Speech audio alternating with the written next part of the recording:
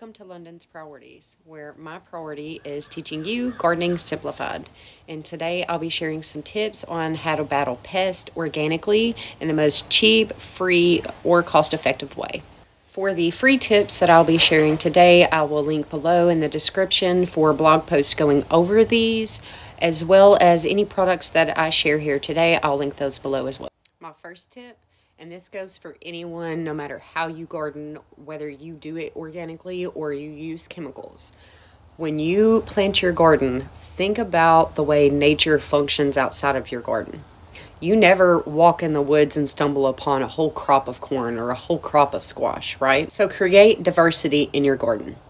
Do not plant all of one plant in one area. If bugs were to invade or you had a pest infestation, they're eating your entire crop.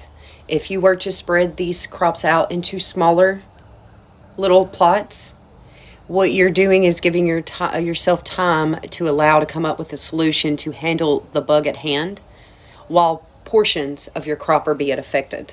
And for example, this is what I mean. This is a plot of potatoes. This is a second plot of potatoes, and as you see, they are separated by a plot of broccoli with several other herbs as well as other plants. By having these two separated, once one of these are affected, I can take action on the bed affected, but I also allow myself time to come up with a solution for the other. Number 2, companion planting. And the companion planting is something that you'll hear me harp on a lot because it is a great defense mechanism for pests in your garden, but it also creates diversity within your garden. And we all know that the more that you create a diverse ecosystem for your garden, the more that it thrives. Below in the description, I will link a blog post that I've done recently going over some companion planting. But companion planting does far more than just create diversity or even help against pests.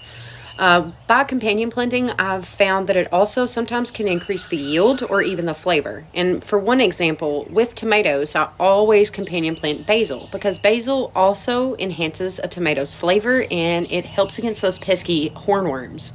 And I'll take you to the garden real quick and show you a few examples of companion planting in my garden. Sage planted with your strawberries is a great way to keep slugs away from your strawberries. Marigolds and basil are really great defense mechanisms against the hornworm that often attack the tomatoes.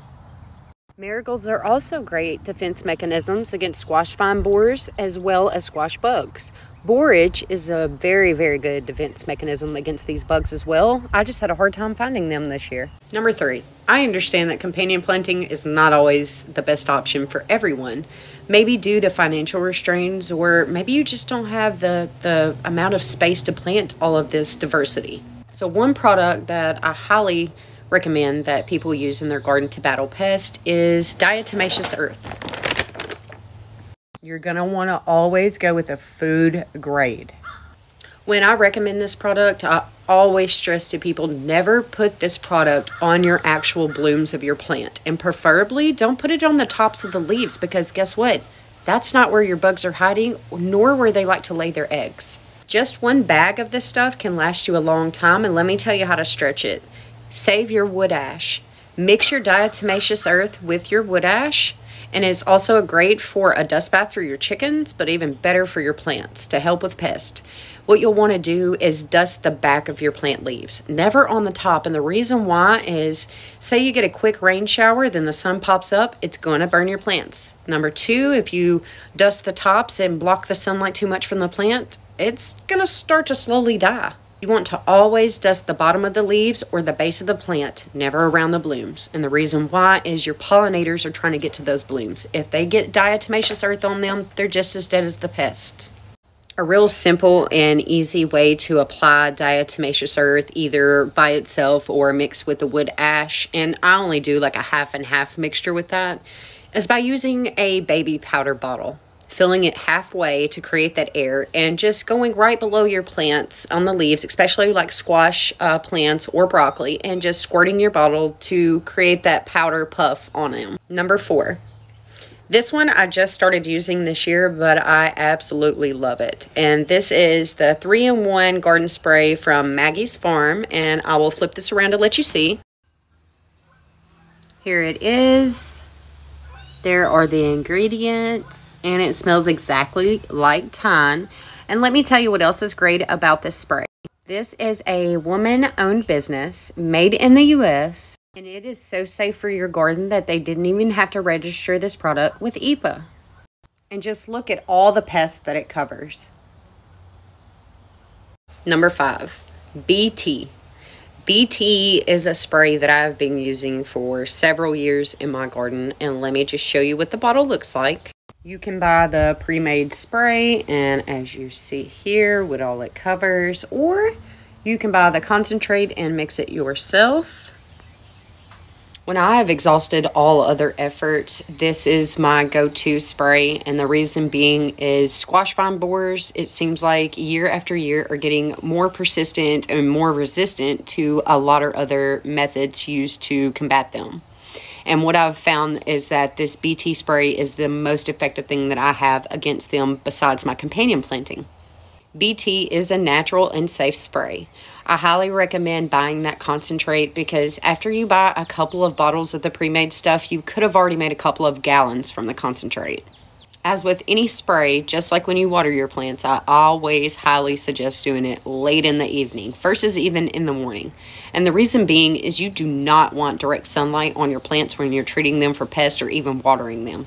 That can greatly increase your chances of burning the leaves.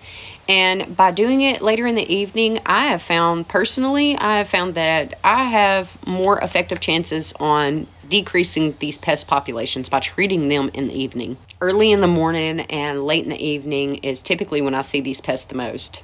One other tip that I'll share with squash vine borers is that if you try all of these methods and you've even moved on to purchasing chemicals like Seven Dust, right? And you're starting to see that that's not even working, do me a favor. Wait a little later in the season. Wait till about June, mid-June, even late in June, and plant your squash then. What I've found is when all efforts have been exhausted and these guys are still persistent, if I plant later in the season when they're not as active, I have more successful rates of having a high squash yield versus killing all of my plants. Those are all the tips that I have for today. I do plan in a later video and blog post to cover some homemade sprays that I've used in the past. This year so far I've been so busy I haven't had a chance to make those, so I didn't show those now. So I've been leaning heavily on my companion planting as well as some of the products that I shared with you today.